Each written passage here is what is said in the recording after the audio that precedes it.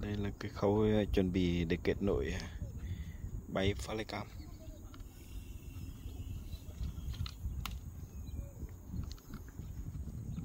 Cái này anh bật chế độ tự động phải không? Anh bật chế độ tự động đó. Không, ý là bay về. Khi bay về là anh cai tự động à? Bay Cái gì cũng biết hay nhỉ.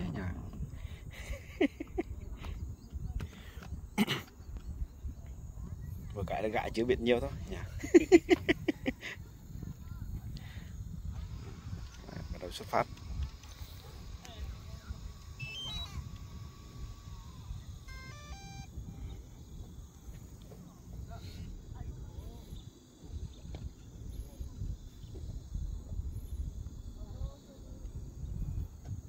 Gió nó nhẹ hả anh?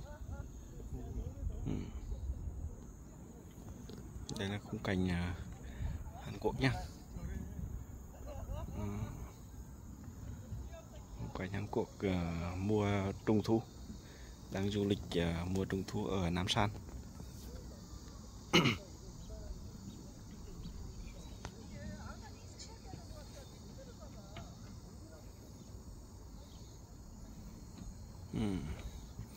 Cái này quay lên là nó ghi hình hết nha, nó có camera ghi hình phong cảnh các thứ hết đấy.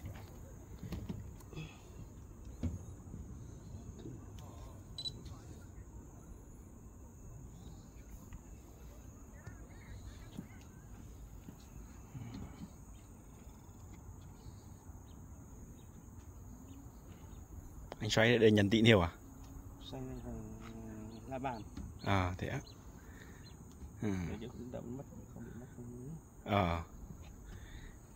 Tai ha.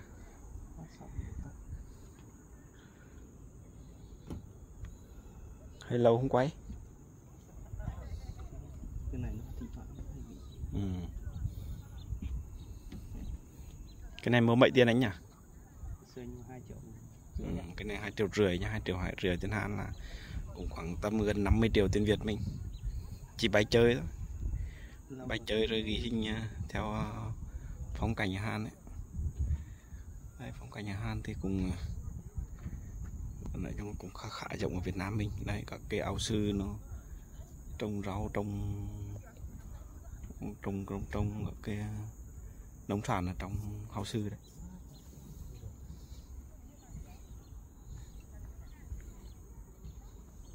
Đây là con sông. Sông này rất là dài. Sông như cái sông đầu nguồn ấy.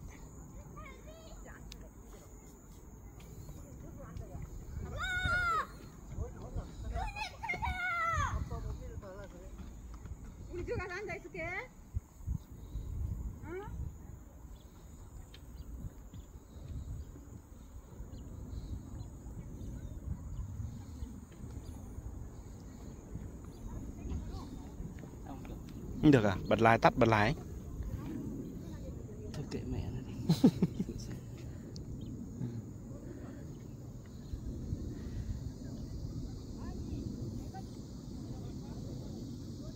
Không có bay được không? Đây là đang bắt đầu khởi động.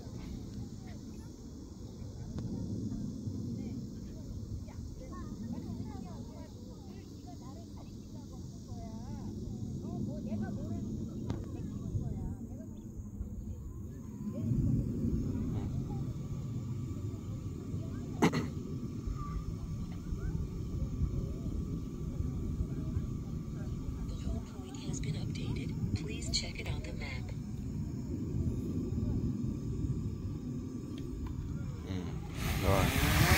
Wow. Rồi, bắt đầu ghi hình. Wow. Đó. Bay cao chưa? Bắt đầu ghi hình. Cao thế anh? Cao thế? Tít trên kia cơ.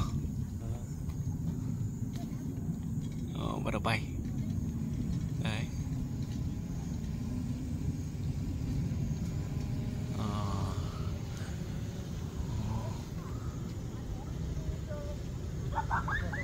Cao thế. Đây đẹp. Đây hình bên trong này. quay ghi hình này. Ghi hình chứ, bắt đầu mình bấm ghi vào ghi à. Ừ.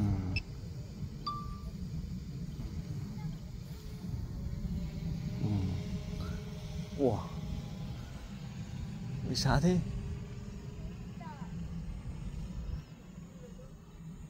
Tít đằng kia kìa. Wow, xa thế anh. Anh vẫn nhìn được à? Nhìn được. Có cái nào để cái nó rơi mất không? Hả? Không.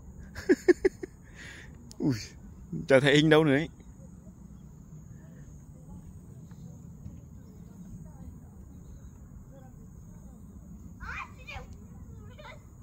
Em có nhìn được nữa đâu? Anh sợ không thấy rồi. Thấy rồi. Thấy không? Có nhìn được trong nữa không đúng không? Nhìn trong này là nhìn cái hình thôi đúng không? Trong này quay là cái hình chầm chầm nha. Đây, anh đang quay đây. Máy đang quay cái hình đây.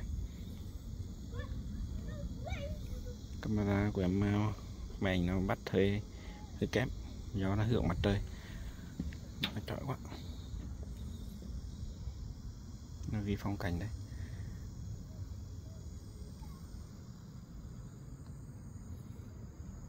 À, nó bay lại kìa. Phải không? Ừ. Bay nhanh rồi. Đó, đấy, đừng bay đấy, đấy. Bay như con chim.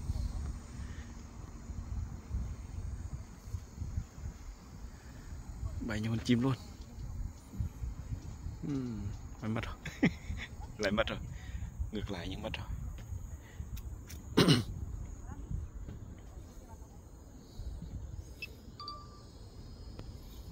Khi nào nó mà kiểu nó sắp mất tín hiệu nó có bảo chụp cho mình để mình quay lại không?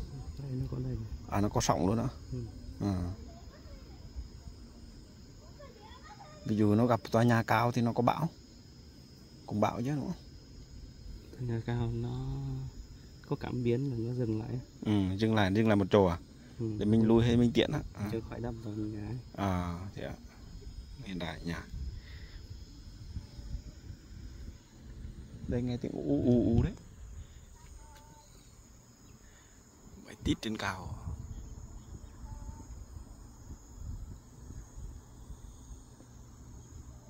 Hay nhờ. Bây giờ nó cũng rẻ rồi. À, ngày xưa thôi đúng không? 50 triệu. Nhìn phong cảnh rất đẹp. Yeah. Nhìn được hết các hậu sư thế. Nó quay các hậu sư đấy.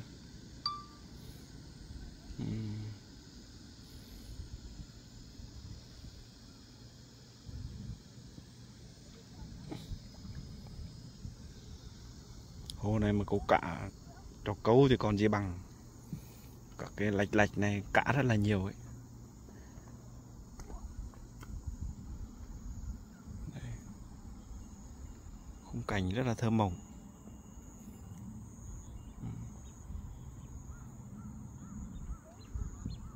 Nó bay tịt đâu rồi? À, nó nằm bên kia. À, nghe tiếng vu bên kia này. Đây, mình đang nằm một chỗ đây. Nó ghi hình. Nó ghi hình.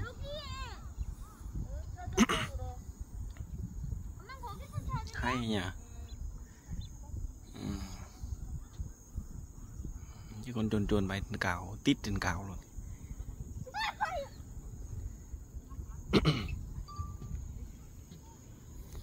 Cao thế.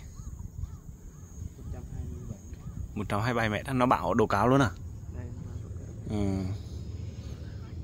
Ủa, cao nhờ, cao thì nó ghi. À, càng cao lên nó càng ghi hình rộng hơn đúng không? Cao để ghi hình rộng hơn. Ghi hình rất là nét nhá.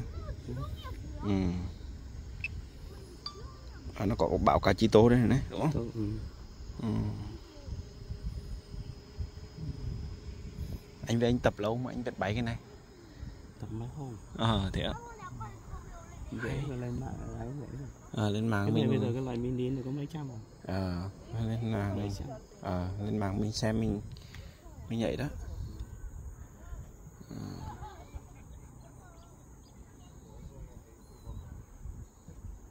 Hồ này rất là nhiều cả nhưng bên này Bên Hàn này người ta không cho cấu đâu nhá. Cấu những cái đâm lạch nhỏ nhỏ thôi, chứ không cấu là họ phạt chết đấy. Đây, có cái đầm này mà cấu thì rất là nhiều cá.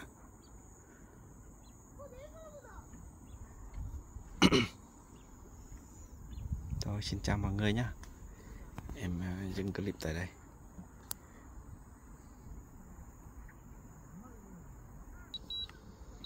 Đây tiếp tục bắt đầu hạ cạnh này. Tiếp tục bắt đầu tự động hạ cạnh này. Đây là hạ cạnh này, em quay con đoàn hạ cạnh cho mọi người xem nhá. Đấy. Sao nó bay quả mình rồi thế? Chắc nó bay theo nên như hạ cạnh xuống chiều dậu đúng không? Vân hạ xuống đụng trầu cù luôn à? Đụng có thể chệch.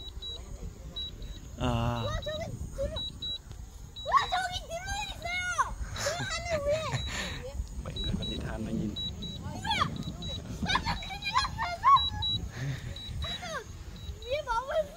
Hạ xuống rồi, bắt đầu hạ xuống rồi. Dọ nó cắn bay quả để nó hạ cạnh xuống đấy.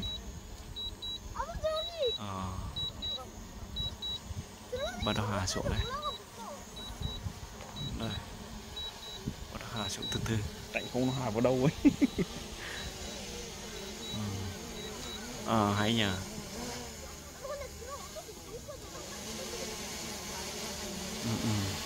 Rồi. Rồi bắt đầu hạ xuống rồi.